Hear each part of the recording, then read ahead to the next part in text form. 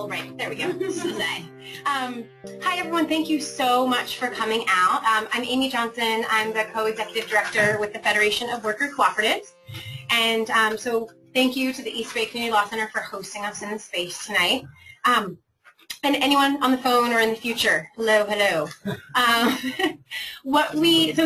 Thank you for taking time out of your week to come here. We're really excited because some of you might know, but this has been in some iterations around how can we advocate for worker cooperatives here in California, and one of the ideas has been about this whole co-op statute piece. How can we kind of raise legitimacy of worker cooperatives and have a way for folks to plug in and start them, or grow them, and all of that great stuff. I'm going to just do a quick introduction. I'm actually going to hand it over to Delaney, who's going to do our presentation. And then we're just going to basically like run through what's being proposed, and leave most of it for questions and discussion and feedback. And so I'll do some facilitation. Delaney's going to do the presentation. The intention here was, so the East Bay Community Law Center, the Sustainable Economies Law Center, and the Democracy at Work Institute, which is the Federation's kind of nonprofit partner, and several other key players like Heirs Mendy Association's been in the room, and some other folks throughout this process. So the Federation is kind of hosting this as a way to get our members and get worker owners input and questions. And so that's the primary focus here, is really around making sure that our members, that the Federation members are involved in this, know about it, and ask your questions, offer your feedback, and ultimately we hope to get your support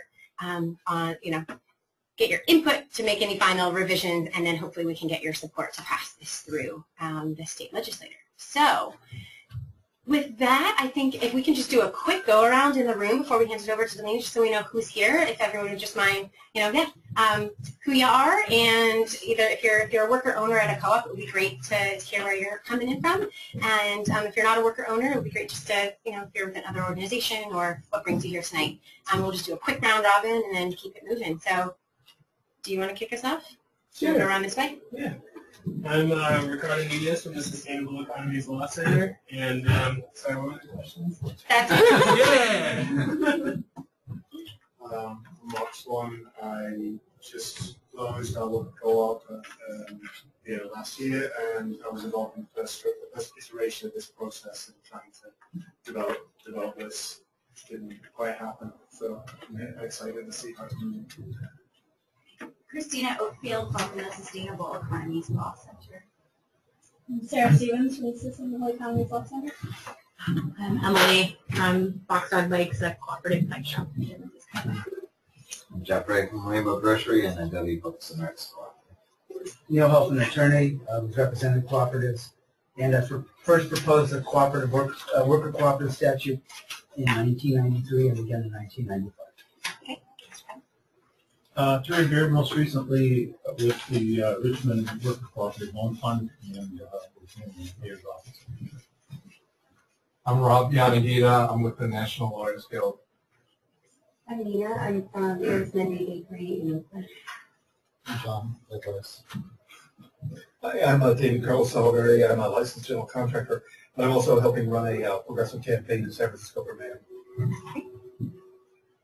I'm Sushil Jacob, and I'm an attorney here at the Law Center. I'm Tim with the Arizona Development Support Co-op. And I'm Delaney. I'm a 3L at Berkeley Law, and I'm an attorney at the Great College Clinic. I'll be presenting on this statute. Great. And do we have anybody on the phone? No? Okay.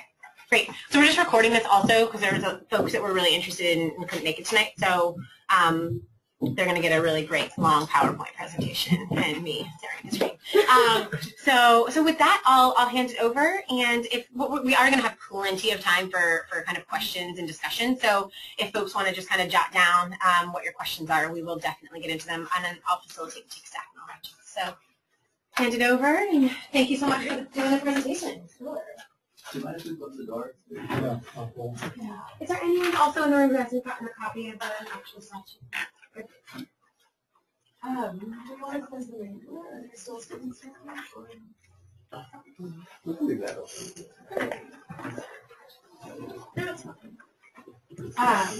So this is going to be a pretty short presentation. I'd like to leave most of the time for discussion. That's really the point of this meeting, to get everyone's feedback on what we've been doing. So I'll start with the background of the existing co-op law and why we've proposed an amendment to it. We'll do a really quick overview of the new provisions, just like a bullet point list of everything that we're changing. And I've picked a few provisions for to highlight for discussion amongst the group. So right now, I'm sure most, if not all of you know, that the current cooperative law in California is the Consumer Cooperative Corporation statute. So there are a few reasons why it falls short for worker cooperative in particular. The name is a little misleading. It really is used for as used as a general cooperative statute. There are no guidelines for creating worker cooperatives, and one of the things that we'd really like to do is create new securities exemptions for worker co-ops to help them build capital and start up business. So first, we'd be changing the name of the Consumer Co-op Corporation Statute to the General Co-op Corporation Statute. And we would clarify that it applies to consumer co-ops, worker co-ops, and other cooperatives. Pretty simple. Our definition of a worker cooperative is also quite simple. It's a corporation formed under the co-op statute that includes a class of worker members and whose patronage consists of labor, personal services for, or other work performed for the corporation. And the labor contributed to is for the worker co-ops. So under the statute, a co-op formed under the General Cooperative Corporation Statute would elect to be a worker cooperative by stating so in their articles of incorporation or their amended articles.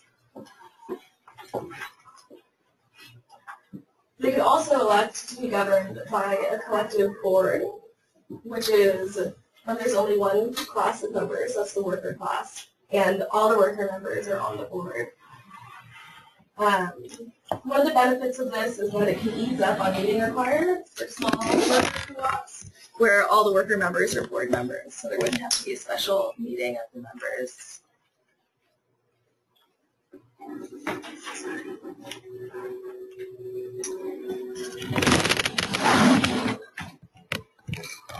So we've got some financial provisions in the law to clarify what a worker co-op is entitled to do. None of these are terribly new. They're, for the most part, pulled from the Massachusetts worker co-op law. One of the more interesting things that we'd be doing is kind of expanding the definition of labor as patronage. It would include personal services contributed, including wages earned, number of hours worked. Those are pretty typical definitions of labor as patronage. But it would also allow co-ops to include a measure of seniority in the co-op or number of jobs created or some combination of the above. And next, the net earnings and losses. Sorry, I didn't know that. Net earnings and losses, pretty typical. They're apportioned to members. And it includes a definition of a capital account cooperative, which is pretty much how worker co-ops are currently run. It's just codifying, it's just codifying the existing practices of worker co-ops and putting it into the statute where people will be able to see it and follow it. Another slight change we'd make is to reduce notice for member meetings. Currently, you have to give 10 days notice for member meetings, which makes sense if your patronage class is spread out as a consumer class.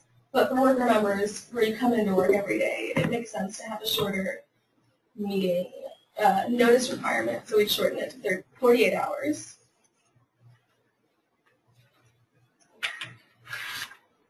We would tweak the suspension and termination provisions. So right now in the Consumer Co-op statute, it treats suspension and termination exactly the same. So for worker co-ops, we would allow an immediate suspension of a worker with an opportunity to be heard after that, as long as, we'd allow an immediate suspension with opportunity to be heard after that, but we would keep the same termination provisions, which require a 15 days notice.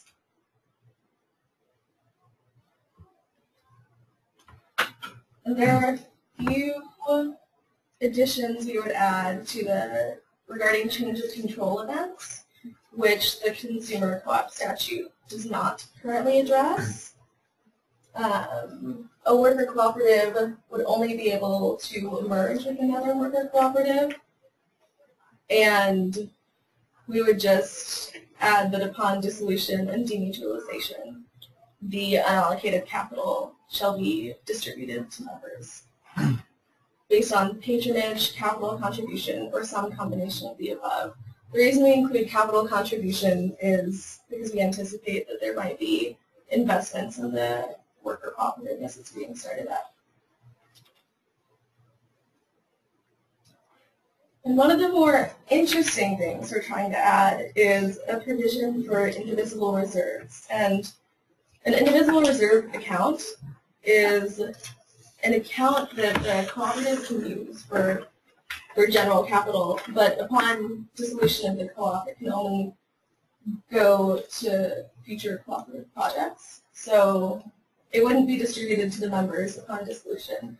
It would go to a federation, a U.S. Federation of Worker Co-ops, or a regional federation, and become this revolving cooperative development fund. It's being used in a number of European countries and in Central America, but it hasn't really caught on in the U.S. yet.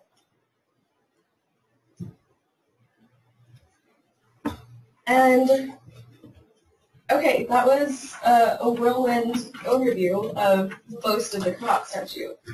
And I have 2 points that I flagged for discussion that are still open to be formulated in different ways. And the first is how we're going to structure the voting power in a worker cooperative. So there are 3 options.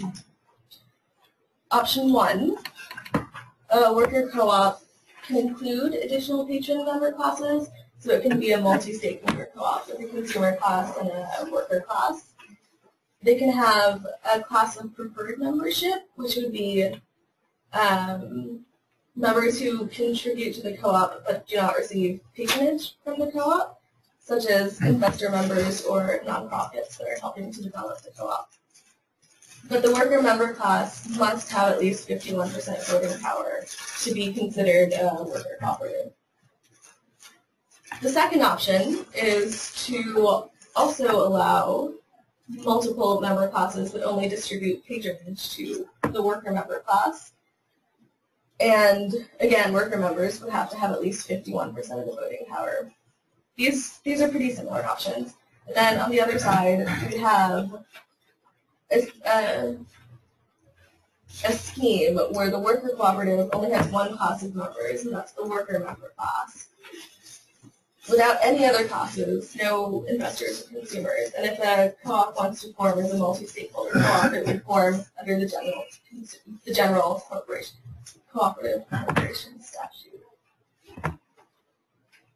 And we wanted to see how where people fall on the spectrum. Maybe we can, so if we've done the whole overview, maybe we know where the next conversation is going to go. Or maybe we could just open it up for just kind of questions, just more broadly about Let me tee up the second. So we know what the questions are. Great. Which is going to be about the securities exceptions and exemptions. Currently, there's a securities exception for all in the consumer co-op statute, up to a member can contribute up to $300 without it being considered a security, and we want to increase that to $1,000. We would want to increase that exception for worker cooperatives to $5,000, and we would like to create a securities exclusion so that a worker cooperative with a collective board would be excluded from securities regulation in the same way that managing directors in an LLC are excluded from securities regulation. And yeah, we'd like to hear what people think about these numbers, about the exclusion and the securities provisions in general. Mm-hmm. So we threw a lot of information at you, and so we tried to send this out ahead of time so you can actually have it. But I think what would be helpful to start is, I'm sure folks definitely have opinions on stuff, but if we can maybe grab any clarifying questions first. So if people just kind of have like, what does it actually mean, or how would this work? You know, if we let's start with kind of question stuff, because some things might get answered, and then we've got two discussions, and of course we want to see the feedback. So I'm going to take stock, and I see one. Yeah. If 51% of the worker cooperatives have that 51% membership as worker members, who are the other 49%? It could be investors, it could be consumers, it could be other classes of members. So you could have 49% of people who have an investment interest? Yes. Okay.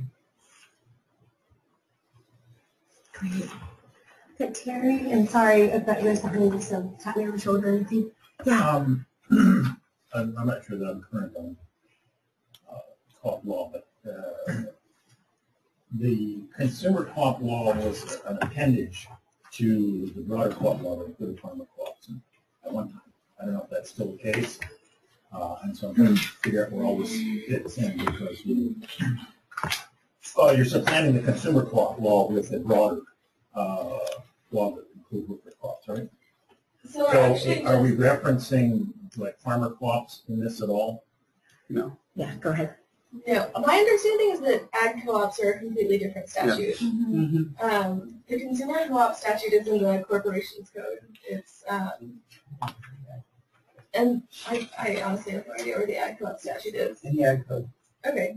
Mm-hmm. So what we'd be doing is creating like a subsection. It would be first we would rename the consumer co-op statute the general cooperative statute, and then we would create like a subsection for worker cooperatives. And if you elect to be a worker cooperative, the following provisions would apply to you. Okay. So I'm trying to make other examples of co-ops, like Hodad co-ops or fishing co-ops or whatever would be under ag. Actually, it's a separate statute for fishing cooperatives. Right. Mm-hmm. It follows the consumer co-op. It's one right next to it. Okay. All right. So this would be consumer co-ops and worker co-ops. Yeah. So, say an average member, I've got a $500 capital contribution. How does the current law with a $300 securities exemption affect me in real terms? Securities exemption is kind of a rarefied language. Most people don't understand what it means. So can you just put it in real terms? Sushil, would you mind answering that? So your question is if you have a $500 member contribution? Right. You just told me there was a $300 limit. So I've got my capital contribution is $500. But the limit's $300. What does that? How does that affect me in real terms? And then use that to maybe explain largely what securities law means as well. Securities law generally it protects investors. So the purpose of securities law is to protect investors from companies that are issuing investment opportunities that may be basically fleecing the public. And so you generally need to register that investment with either the state if you're only offering to residents of the state, or with the federal agency, which is the SEC, if you're going to do cross states. And the co-op law has a specific exemption from the registration requirement in California of up to $300. So you can offer your members $300. They can invest up to $300 as their membership in the co-op, and that's exempt from the registration requirement in California. So if you had a $500 requirement, then you would need to rely on some other exemption. You could, up to $300 of that could be exempt, but then the other 200 would have to rely on some other exemption, or you'd have to register that whole thing. Wouldn't most cooperatives that we're aware of be subject to exemptions that are available to corporations generally? The exemption and other exemptions that are provided wouldn't apply to most of them? There are very few other exemptions. A limited operating exemption and small operating exemptions that are provided, and then there's an exclusion for managing directors of LLCs, as well as for directors and officers of corporations, and for accredited investors as well. But that's for people. So no, there's not like for widespread securities offerings. You really just either have to register or take advantage of this $300 securities exemption. Emily, and then did I see you right? No. Okay. Emily. So I mean, this may sound weird, but some of the language seems to pertain to to starting some of these things with like new co-ops that start under this law, and some of it seemed to pertain to changing basically the law and thus like what would be in the bylaws of co-ops. Is that true? I think that's a great question. Maybe that a larger question to talk about. No, it's a good question, which I think is like maybe how would this impact existing, because Box Log is currently under a consumer co-op statute, right? So like what, like in just real terms, what happens if this goes through? I can, if it goes through, what does Box Log want to do, or how do they interact with this? Box Log could continue to operate under the existing consumer co-op law, or it would be called now the general co-op law, and you wouldn't have to make any changes. If you wanted to take advantage of the additional securities exemptions and other exemptions, for example, from your annual meeting requirement, you would get that additional benefit if you elected to be a worker co-op. Okay, so we would have to then change. Only if you wanted to. You don't have to do anything at all. But you can how would they do that? Like they would. How would you do the election? You don't amend your bylaws. You have to amend your articles of incorporation that are filed with the state. Okay, that's helpful. Thank you. And you would also amend your bylaws, but the main thing is you have to amend your articles. And can you tell us how easy or difficult amending your articles are? It's paperwork, and there's a form you have to file with the state, and there's a filing fee. It wouldn't be that difficult though. No. Does that get your whole question? Make sure. Yeah, that's really helpful. Yeah, for sure. Yeah. Great. Okay, so we had a question over here. Just back for a second to the 5149, and somebody else asked a question about in terms of the investors. I can imagine a situation where maybe the workers were split in terms of where they wanted to elect to the board of directors, and the investors were all on one page, and there were 49% of them versus 51%. The workers split into different. You do have some discussion about maybe raising the number to 2/3, 1/3, or something, or? Yeah, definitely. Did anybody else want to answer this question? Yes, we did have a lot of discussion about this point. We ultimately landed on this is the law for all co-ops, and it's up to the individual co-op in their bylaws to have a higher threshold. Oh, okay. So got it. Yeah.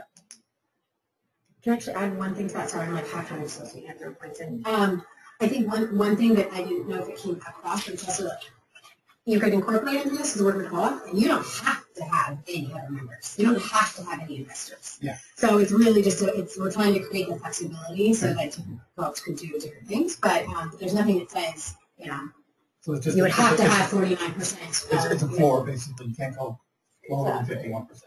That's right. It's a floor. And when we say 51%, we mean the voting power, which is the power to elect the board and make decisions when there's a vote sent to the members for matters that are sent to the members for a vote. So it's not the number of people actually in the co-op. It can be 3 worker members and 500 consumers. Exactly, and the 3 worker members have 51% control of the board. Got it. Okay.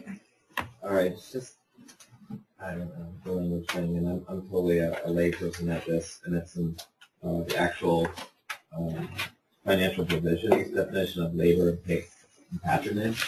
I understand patronage as a form of payout, you know, but it's confusing to me on if a corporation is organized as a worker cooperative. Corporations, patrons are the worker members, because I think patrons can also be shoppers, consumers, and it kind of is confusing because we're trying to get away from the language of consumer cooperatives. So patrons and patronage are different.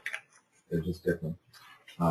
So it'd be nice if there was more a defining line between the two, and that maybe there's another, you know, because that's confusing me. I'm an English major. Maybe that's why. I agree that it's confusing. It really shook me up when I first started learning about co-ops. But I think that this is just how the language of cooperatives has evolved, unfortunately. Go ahead. And part of that problem is that the federal tax law is written with consumer cooperatives really in mind. And so if we try to not use that language, it wouldn't match up with their language.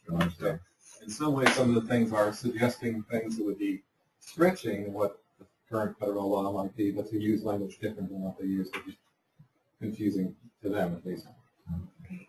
Okay, well, just give you a definition of patron and worker cooperative is a worker.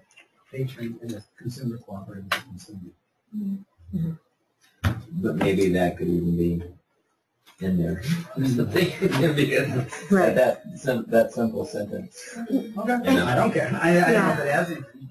And is this, I mean, maybe, and I'm actually going to definition 1A, ooh, I got a little intro music for my question. What it's saying, what this is saying for the whole statute is, hey, when you see patron elsewhere in this statute, and if it's talking about a worker co-op, that patron means worker owner, right? Is that what it's trying to say? If you see patron throughout the statute, because otherwise, I invite other people to correct me if I'm wrong, but in theory, you could have people who were workers who weren't worker members as patrons. You could. Under the tax law. And Mark was raising his hand behind you. Thank you. So in the first round of this, one of the points that came up was how do we make sure that this law isn't the advantages of this law are used to exploit workers, and I wonder to what degree it seems like you have much definition of what constitutes being a worker cooperative in terms of how profits are shared, what the maximum wage differential would be,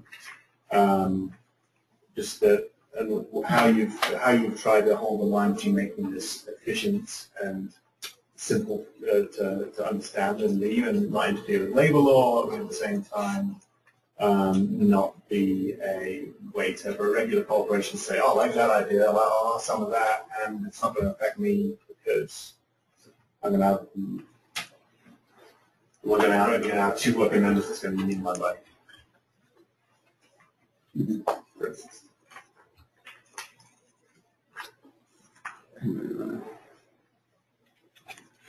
Are you asking what's in here to protect, or are you? Well, I'm seeing a thing, and I wonder why. Okay, I can give it one reason why. We wanted to start with a simple bill that would not raise too many feathers and not put in much enforcement at all. In fact, there's no enforcement. As I was saying, if you're a worker co-op and you don't want to switch over to this law, you don't have to. If you do form as a worker co-op under this law, there's no enforcement of the definition of worker co-op. There's no agency that's going to say you don't meet this definition of worker co-op. So we wanted to avoid a lot of that kind of language because we just want to get something established right now. Enforcement requires teeth and teeth requires money. Yeah. I would take a little bit issue with that issue and definition because I think one of the things you want to work up to, and I'll talk to you more about security regulation, is I think you're somewhat misdirected in the exemption. I think what you want to do is create a safe harbor in terms of when cooperatives will not be subject to securities. I have some case law And but in order to get there, I think you have to create a foundation, which is strictly a definitional statute. And I could talk, I'd like to talk for a second or two about the strategy that arose from the original bill, because I think it's still pertinent today. I was advised by a legislative assistant, again in 1993, to draft this legislation so there would be a familiarity with the legislature, because just before that I had done a report for the University of Davis on labor law, and I found out that most of the people in state government do not do law cooperatives. Mm-hmm. So the objective was to create a footprint, a knowledge, a political base, and then work up the ladder. So the strategy then was to have strictly a definitional statute, which would not require a hearing. It would go through the Judiciary Committee. And again, if you're going with an exemption, you're going to have hearings, and I'll talk about that later. So I think that's an undue complication. The next step would be then to address security matters. Maybe an exemption, or maybe better yet, create a safe harbor based upon case law, which shows that worker cooperatives, if properly structured, should not be subject to security law at all. And again, there's case law and statutory support for that. Then the third thing, once you build up that constituency, is to get to the much, much more difficult issue, which is labor law. And when I wrote the article in 1992, I've since litigated a number of cases. In fact, I just filed a complaint against EDD on violations of the 14th Amendment. But I have seen a whole lot since. And believe me, there is a real need to rectify the issue of labor law, which you're not going to get up there unless you build things up sequentially. And frankly, I think we've wasted a lot of time, because I think if we picked up where things should have been 20 years ago, maybe today we would be on our way to really writing some proper labor law. So I think the first step should be strictly a definitional statute. Right? Okay. And I'll address the security issue later after other people talk. Okay, great. Jeff, I had you now. Okay. Any other provisions?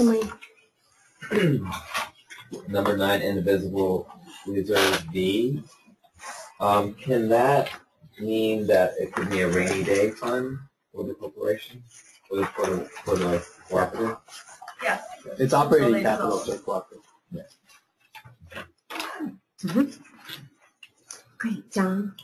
This, I'm just wondering what sort of accountability should in that same clause over time. So on this issue, indivisible reserves should be allocated to international cooperative law, international federation. I'm just wondering. I mean, I'm just wondering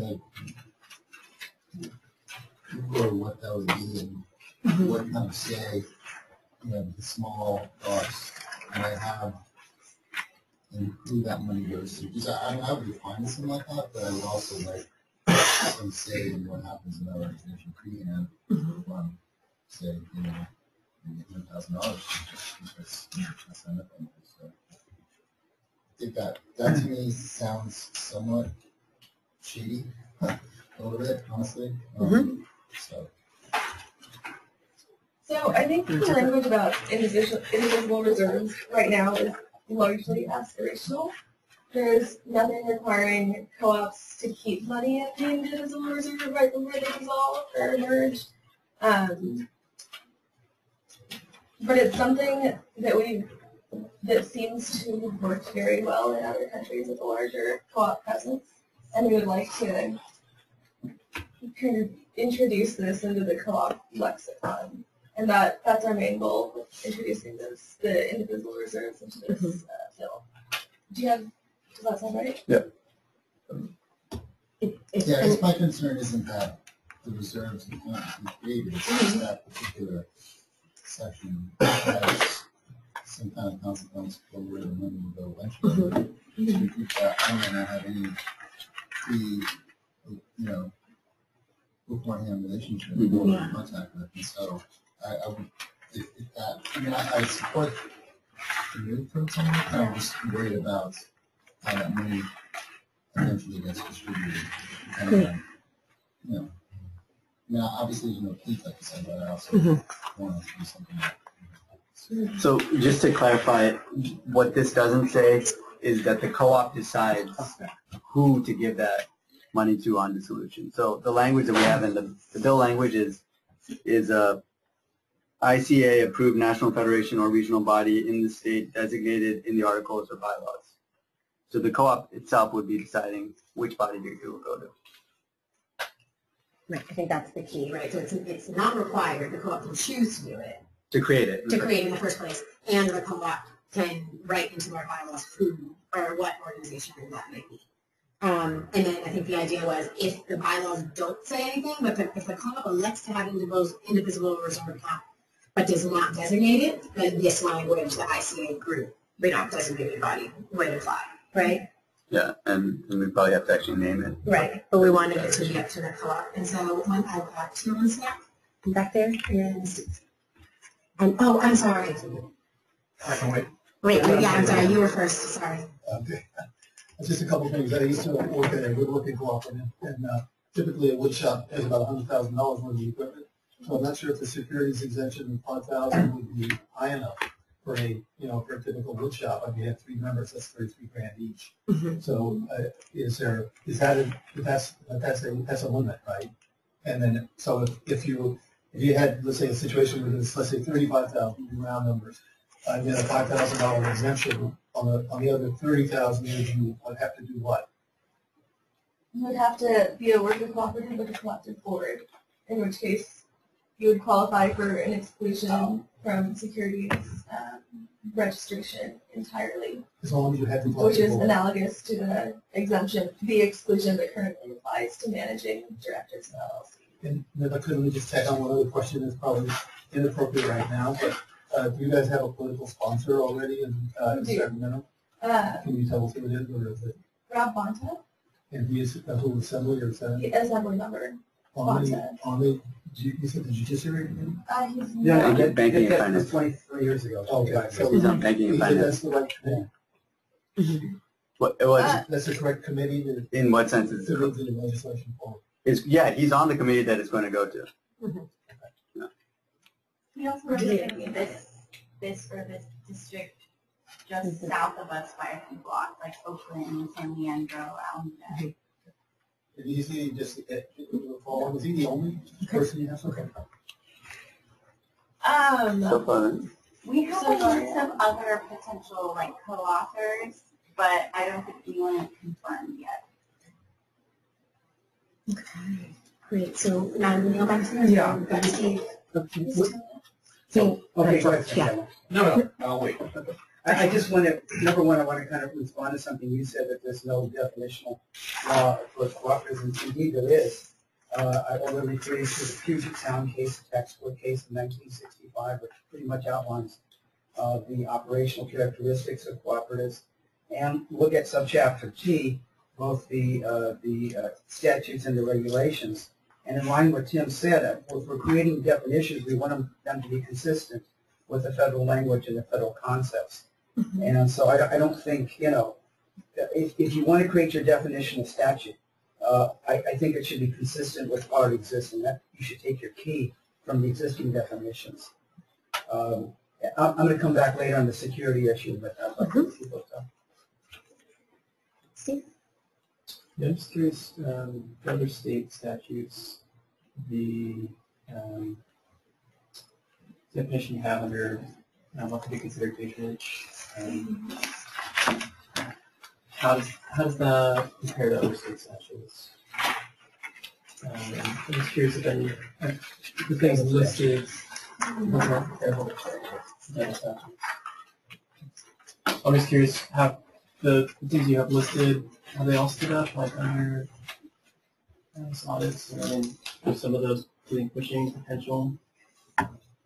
So the ones that are kind of pushing the IRS definition of patronage are the seniority of the co-op, number of jobs created, and just those two. But services has contributed, wages earned, and hours worked, I believe, are quite critical. The reason we want to include the other two is exactly to push the boundary of the IRS definition of patronage and the currently understood definition of patronage to to give worker co-ops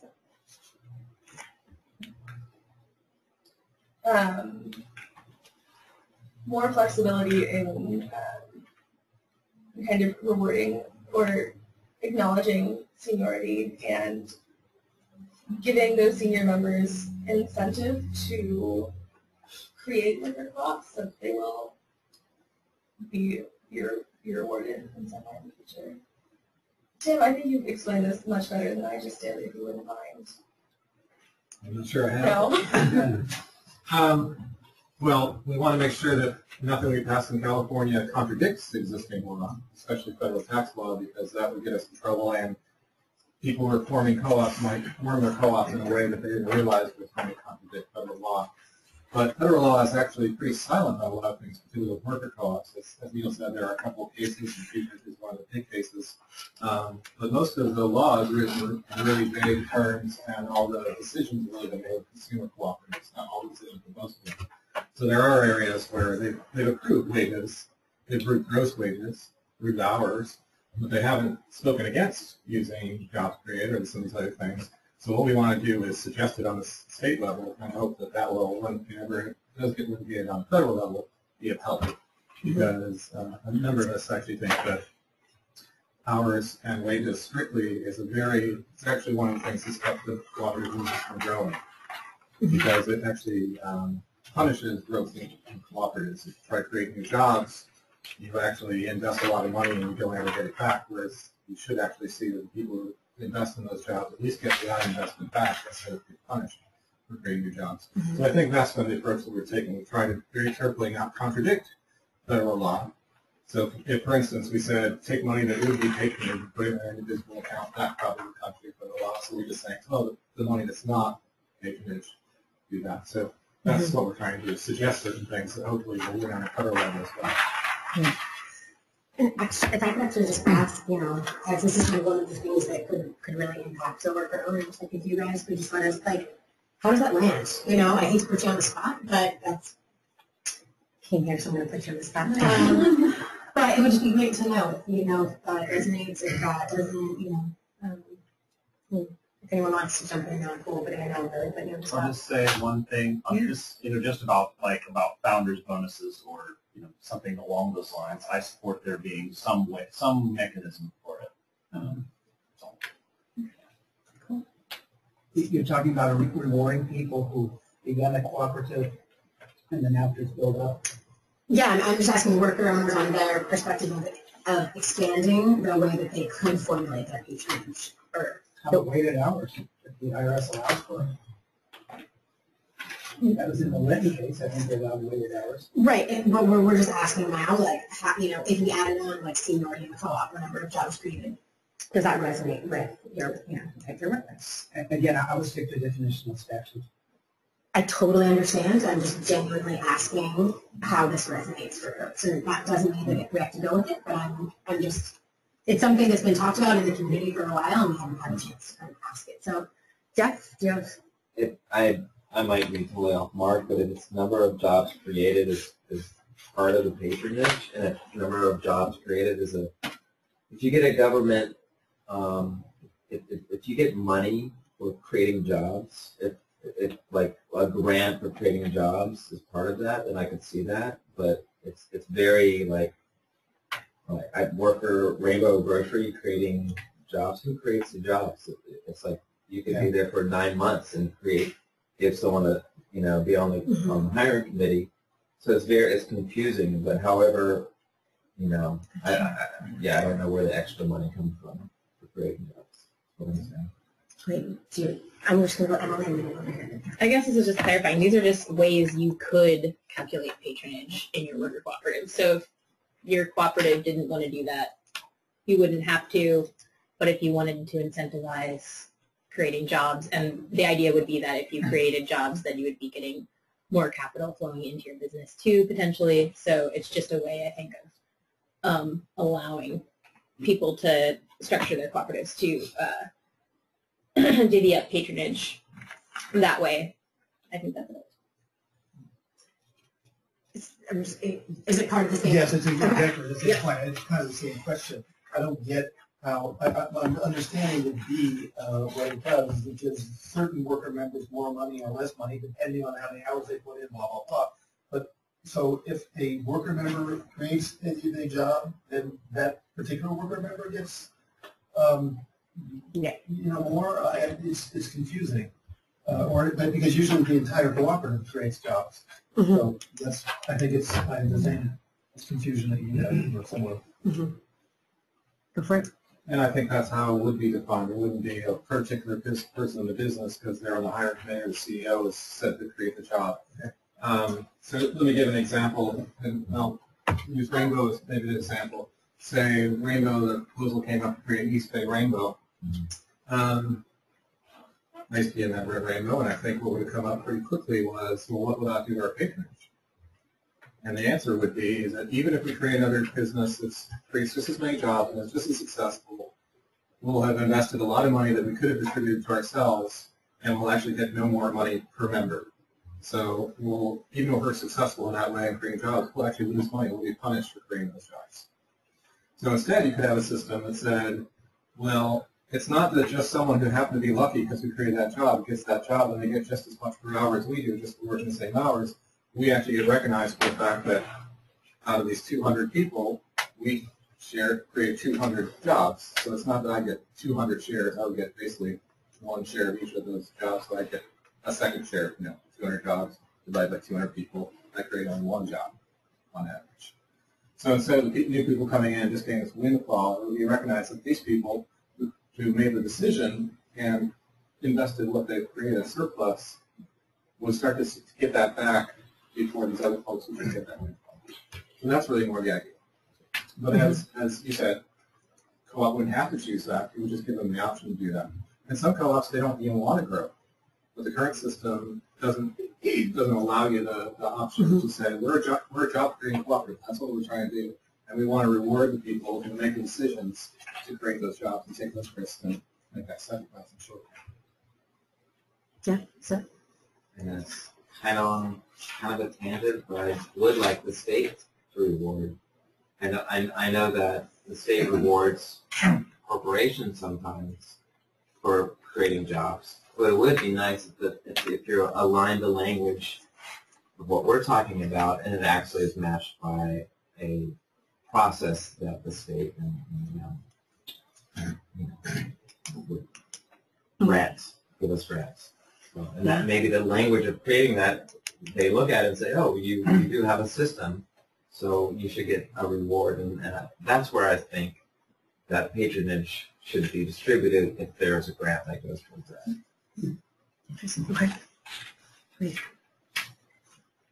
Tim, were you back? And then, just not back. You're on. Okay. No, I didn't see anybody else before you, and then we'll go to Neil. Sorry, I got you behind the first. Make sure. So a couple things. One is I agree. I would like to see the state. I have this kind of thing where I don't really want to become dependent on government, but I also do think that we are a more favorable business for communities. This would be a step toward getting you to recognize that there was such a thing as a worker co-op, and then maybe we can go to cities and regional bodies and try to get procurement laws and everything to favor co-ops. And so that's something we can build towards. And I also wanted to agree with Neil's definitional point. The assumption when you write things like that is that unless you have this exemption, there is no other argument. And I certainly would prefer the argument, which is essentially implicit in this last bullet point, which is they're not passive securities if you're actively involved in the business. And so it shouldn't be considered securing it. We don't need an exception. That, by definition, isn't it?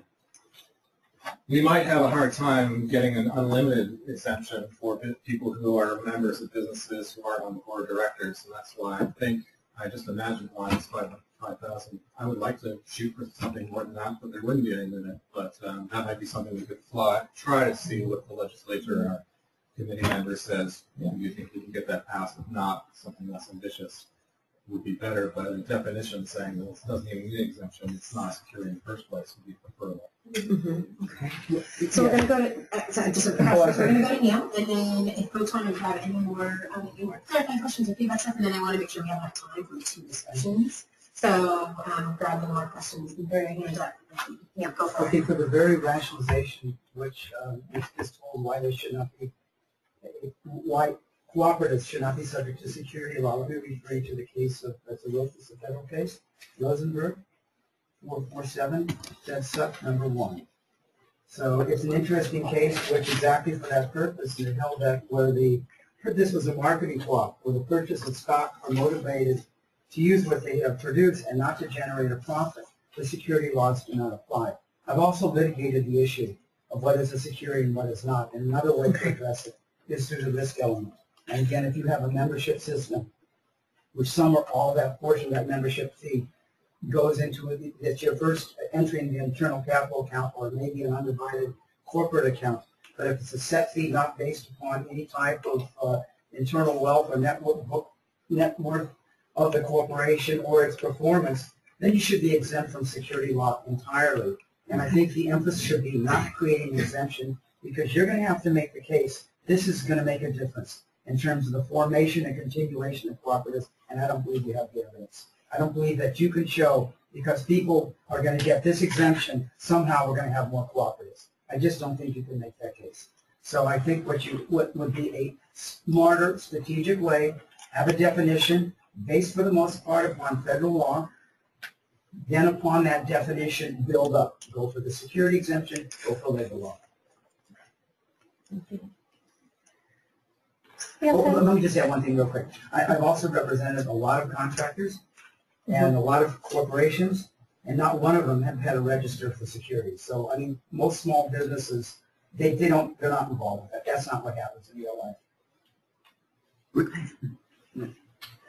I feel like, just to respond to that, if we're going to be creating a law, we're not going to be based on the fact that a lot of small businesses are not in compliance with the law as a justification for us not worrying about it either. No, but my point is, what's the need? You're going to have to show a crime need, and I don't think you can do it. You can't show that this is going to make a material difference.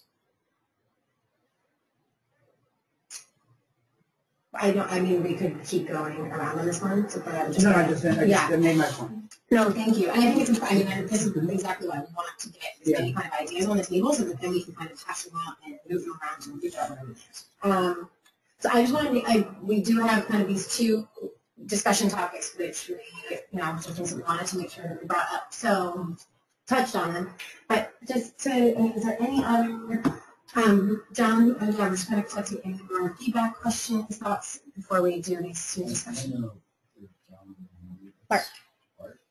Mark. So Mark, I guess the more with this, I'm a little concerned about that there's nothing specifically stating that co-op means a majority of worker members to be considered a worker co-op. So I'm wondering, somebody brought up an example of 3 people applying and worker co-op and hiring so many people. So that would still fall under the definition as it's written now? Yeah. Okay. I guess I mean, I feel like,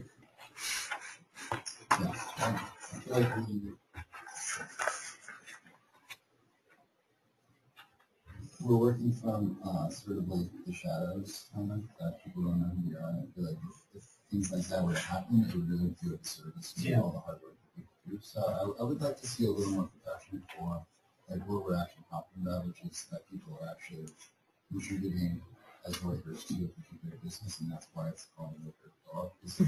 Say 3 or 4 businesses start up and they do some shit, like some stuff that might not seem above board or some of these things. I feel like that would really do a disservice to all the hard work that people put into it. And then, and I think a little bit of bad press goes a lot further than good press. So to me, I would like to see something that sort of maybe protects us from that kind of exploitation of investment. So I would echo that approach. Great. I have a question, but we'll go 1, 2, and then we might want to talk about one because I have a question. Yeah. Can I just echo what you had to say, which is that, in the kind of like in the green business, there's a lot of, kind of fake green, and then that really is destructive as a real green. So if a worker co-op can be 3 co-op members and then they hire 50 people who are all getting minimum wage, is that something that, that would be a big blot on this movement? So how do we, is there anything protecting from that? Or? Do you see where I'm going with this? Yeah, I no, just heard that Mondragon in Spain has a situation where they have, I think, 80,000 or something worker members, but then they also have something like 10 or 20,000 people who are not worker, or not members, but they're actually workers, so they're employees. And then the question becomes, okay, how groovy is this really? And if you could, it could be flipped in the other direction, which have 10,000 worker members and 80,000, people that are not members, and then so how do you protect against that? Right. Jack, are you on this as well, or? It's a different question that goes back about an hour ago. You mentioned. I'm sorry. Can I get Ricardo to answer this one first? Sorry. Yeah, we did the reason I had so many is because we're recording the audio, just making sure it's good. But yeah, we did talk about this issue and how to incorporate it into the law. And we just turned it over. Should we create something in the law that says that there can be a candidacy period, that there's a proportional amount of workers to worker members, and that if you're above a certain amount of percentage, like you just stated, 3 worker owners and then 50 just employees, then they would not become a worker cooperative or something, or somebody can basically bring suit against it and whatever, right? So, but it was very difficult to actually put that into words and say how do we retain the values of worker ownership, worker cooperatives, at the same time giving flexibility for businesses that grow very fast and and maybe don't have the onboarding process that other companies have, and it takes them longer to basically create more work, to onboard worker owners. So that it was a discussion that we definitely had in the last iteration of this bill, and it was just so complicated that I think we decided to leave it out because we couldn't come to an agreement on what the language would be. So it sort of raises a red flag. Okay. Yeah. I think Terry told me I don't want to speak directly to that one. I've been trying to think through who the other 49% are and what rights they have and what are they doing in this process. So are they participating in some way in taking the distribution? Are they're voting, apparently. And it seems if they're voting in the same kind of class of voters, it would, how to ask the question, would they have a separate number of seats on the board, or they're voting for the whole board? If they're voting for the whole board, it seems really easy to abuse that by combining the folks that are already there and swing an election. And then where are they in a dissolution or in any other kind of distribution of assets? Because that's where it gets dangerous when you kind of raid you. Would you lean more towards option 3 then? Well, that's where I'm coming from. I'm willing to think about the other one. There's needs an answer. So before because we're going to dig into this one, do you have a point back on here before we begin? Maybe just to argue against myself, just to flesh it out a little bit. I don't think it's. I think it's. I hear what Susie was saying around, trying to be informational about this. Disability for what the co-ops are, and then build your way towards creating more rules and restrictions around definition of what constitutes a worker co-op, and the way currently most of us are formed as co-ops doesn't address these fundamental questions around wage differentials or proportion memberships. And this continues not to do that as well, but it perhaps just moves us in the correct direction towards getting there eventually. And then just to put what Ricardo was saying into real terms, like the Freestone Hearth, a new member of Normos and Worker Co-op, they grew very, very, very quickly from 5 owner members and a couple of employee dishwashers. Really, genuinely thinking, how can we make this as a real worker co-op? At the same time as they're growing very quickly, and now we're up to 15 worker members, 30 employees, with a goal of getting there. But at the same time, just not onboarding a whole ton of people without having them aware of the rights and responsibilities of ownership. So just to put that, the real, in real life scenario.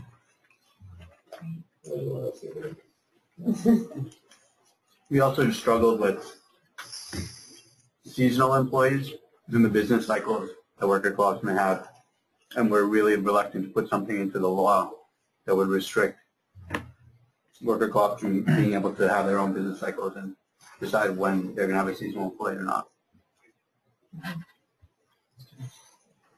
I support that because I have two scenarios, and one of them's a little secret because a bookstore, say I work at a bookstore, it makes no money.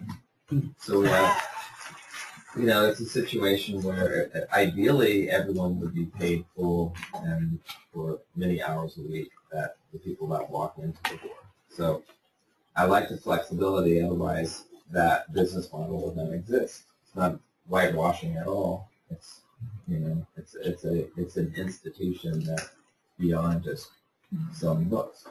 Whereas Rainbow, we would be a bad cooperative because we make money. We didn't try to get everyone as a worker. So there's definitely differences between the two, large differences.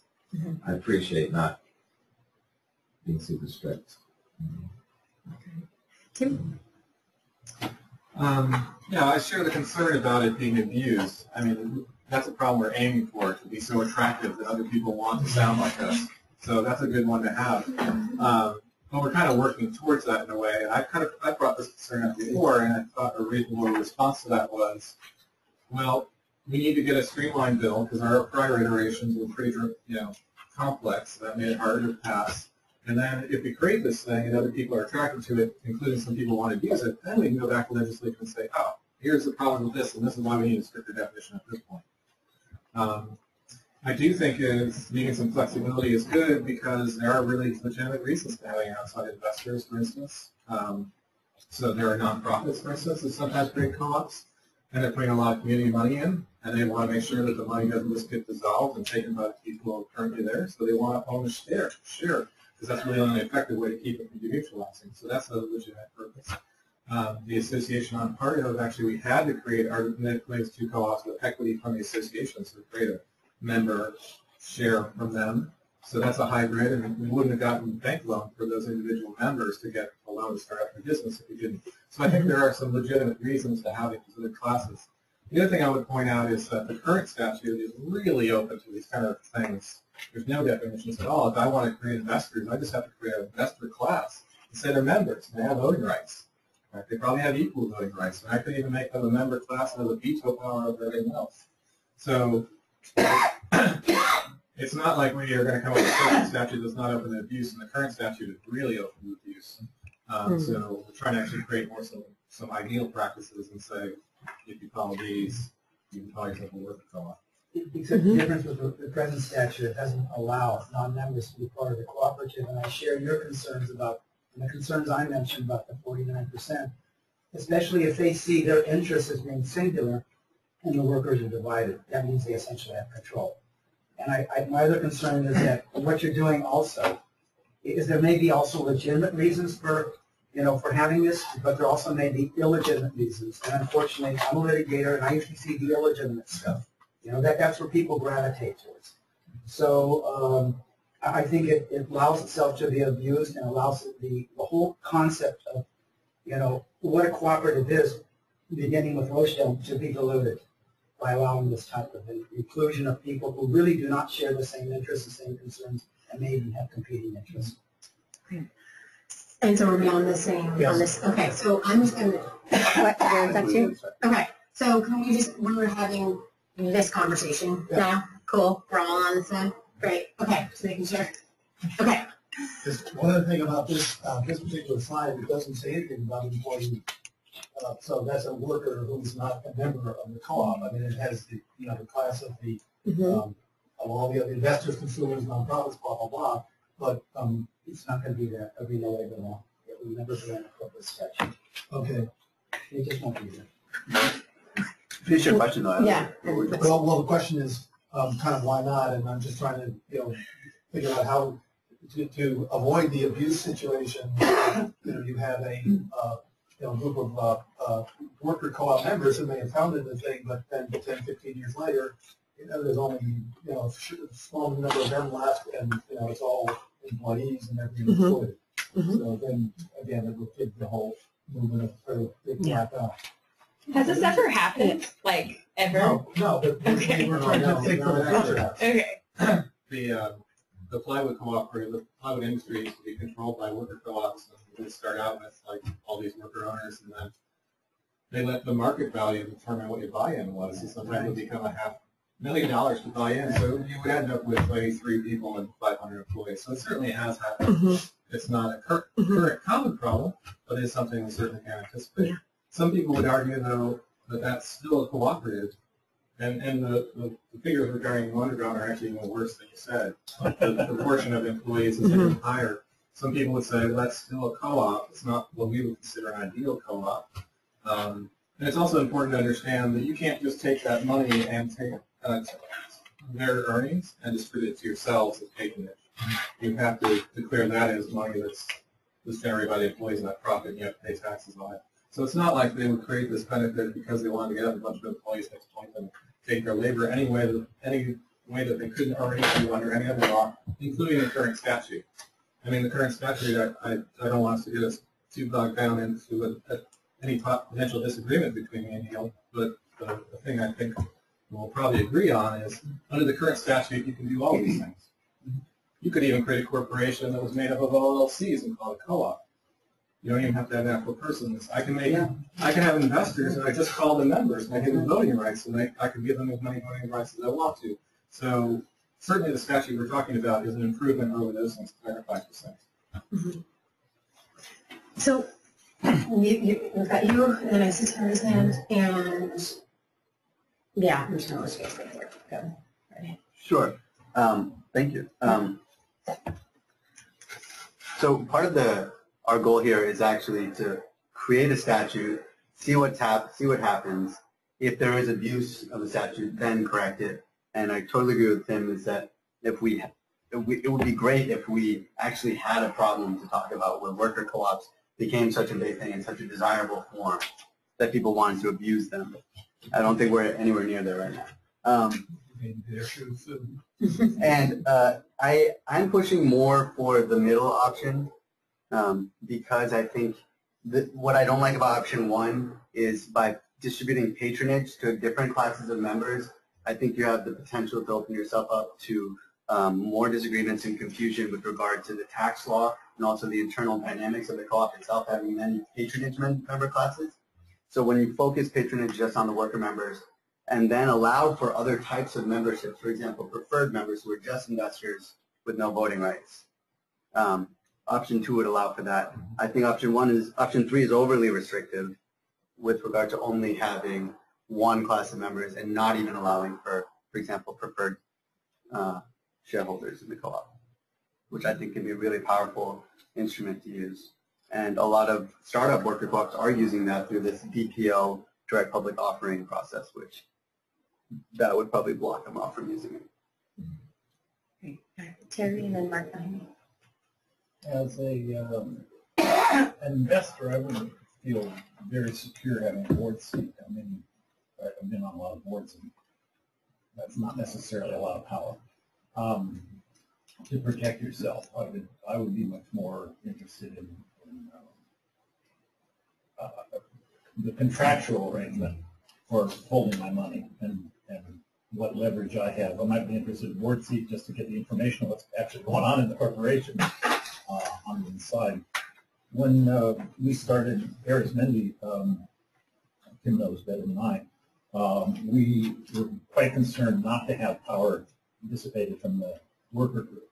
And so we used a lot of debt equity, went to friends and neighbors and borrowed money to avoid that. And we were fortunate enough in our planning and in our operation that we, within a year, could take out that debt equity from friends and go to a bank and get a loan. I don't know how reasonable it is to seek that kind of situation either with a bank or some other Group of investors and deal with it on a contractual basis rather than an ownership basis.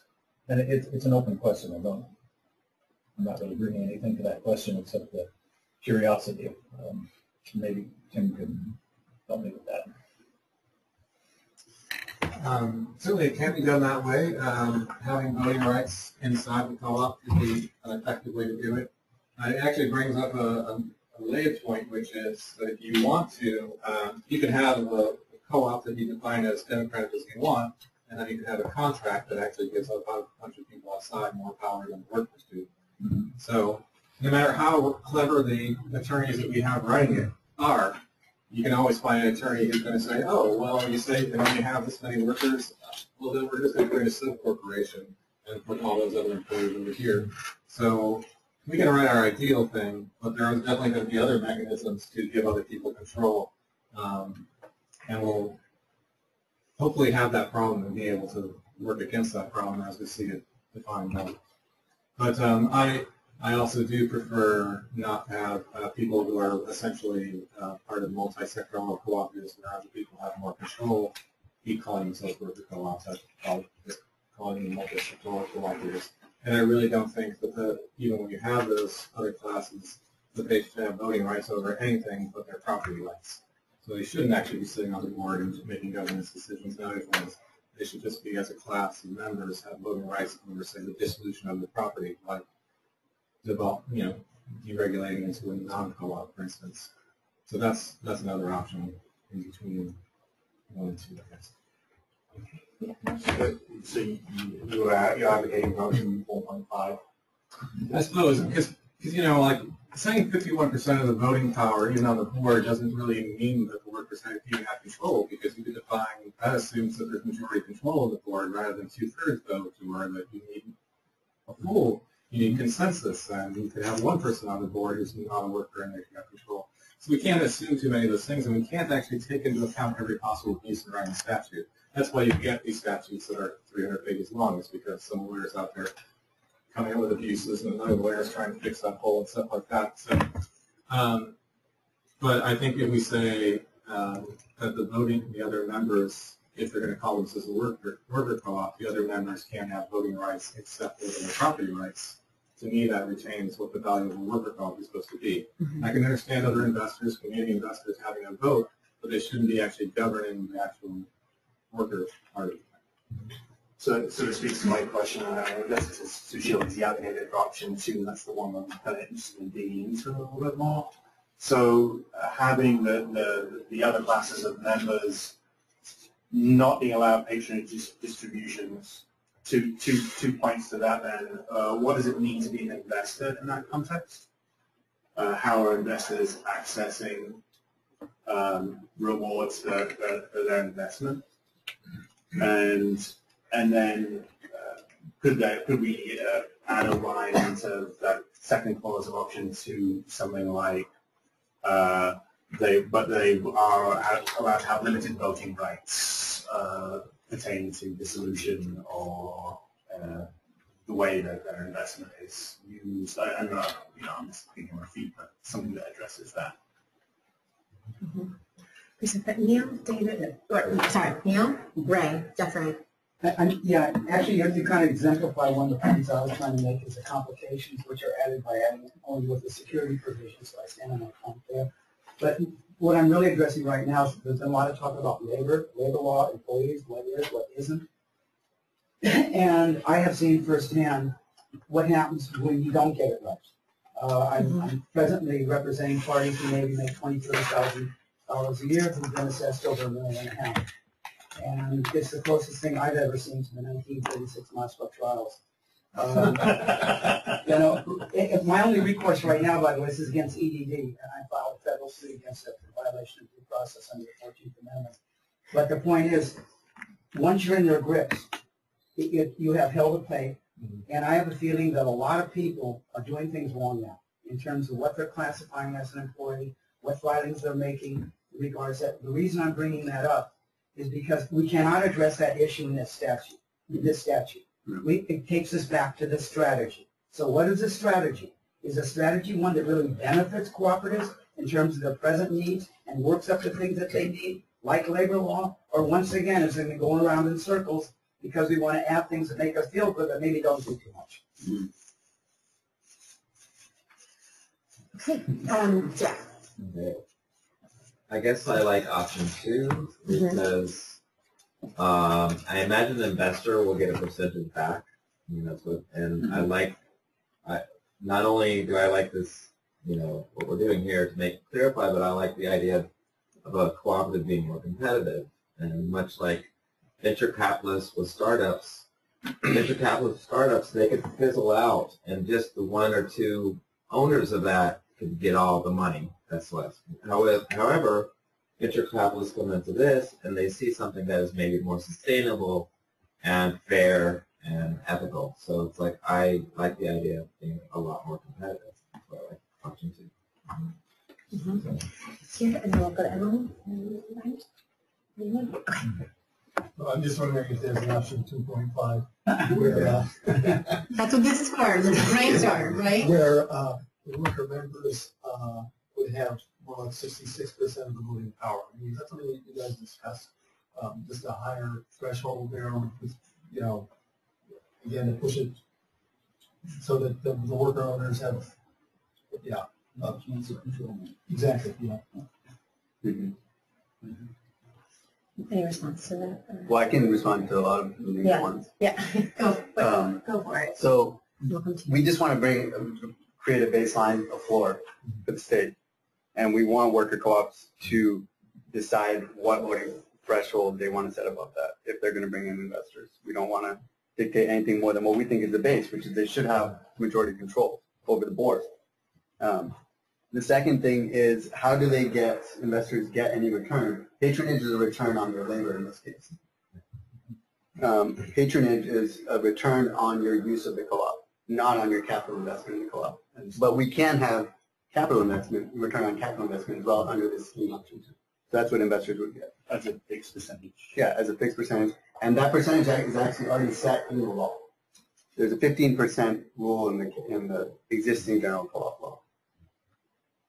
But if you have investors, aren't you then going to be required to be subject to security laws where after you have worker members, they can be totally exempt for workers' security laws, especially if they organize themselves on a membership basis? Yes. Which part? Oh, but what you're saying is right. If you want to bring in outside investors, you might have to register. Yeah, I mean, you will be subject. So which direction are you going? I would prefer to go in the direction that security laws do not apply to cooperatives that are based upon a membership basis. Okay, so 2 things. One is, we're not addressing labor law, and we've taken your point very well. No, security law. I don't know. I'm saying for your earlier point, we're not mentioning labor law at all in this corporate statute. Second point is, I would like, I forgot your name. Remember? Jeff. Yeah. I would also like to see worker co-ops be more competitive. And if that means they're going to have outside investors, they're going to hire counsel and do offerings and register those as securities. But that doesn't mean that the other securities exemptions shouldn't apply to worker members of their own co-ops. Yes and no. I don't know. I think it's really confusing. I guess I'm just wondering, I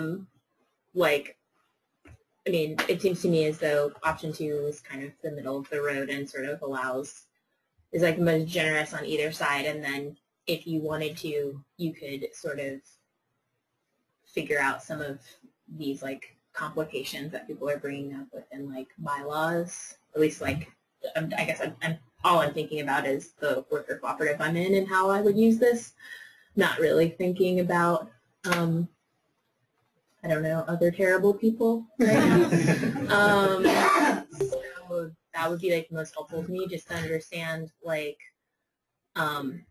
allowing there to be other classes of members. I could also make some kind of clarification in my bylaws that made it so that those members, if they are investors or consumers, had maybe like, and like figuring out that voting power within my bylaws and figuring out all these other kind of complications within my bylaws, but it's open to where, yeah, I could have like a competitive edge with venture capitalists and investors and things like that. But like, yeah, I would say option 2 seems like very generous and like also, yeah, it gives you that bottom line of worker members having most of the voting power.